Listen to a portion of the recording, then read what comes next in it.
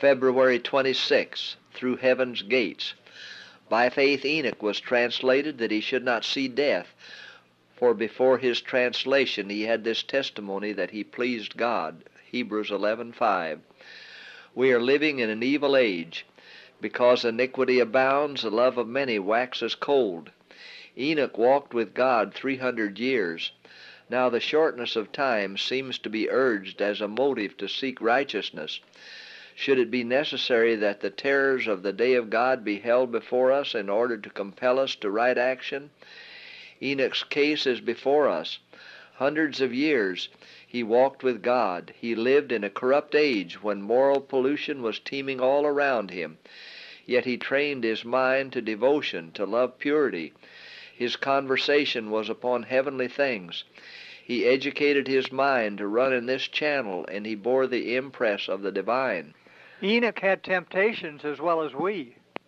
He was surrounded with society no more friendly to righteousness than is that which surrounds us. The atmosphere he breathed was tainted with sin and corruption, the same as ours, yet he lived a life of holiness. He was unsullied with the prevailing sins of the age in which he lived. So may we remain pure and uncorrupted. He was a representative of the saints who live amid the perils and corruptions of the last days.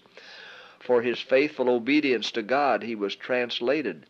So also the faithful who are alive and remain will be translated. Blessed are the pure in heart, for they shall see God.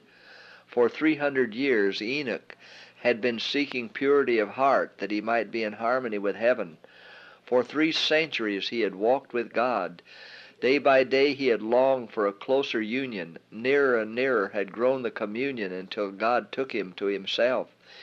He had stood at the threshold of the eternal world, only a step between him and the land of the blessed. And now the portals opened. The walk with God, so long pursued on earth, continued. And he passed through the gates of the holy city, the first from among men to enter there. To such communion God is calling us. As was Enoch's, must be their holiness of character, who shall be redeemed from among men at the Lord's second coming.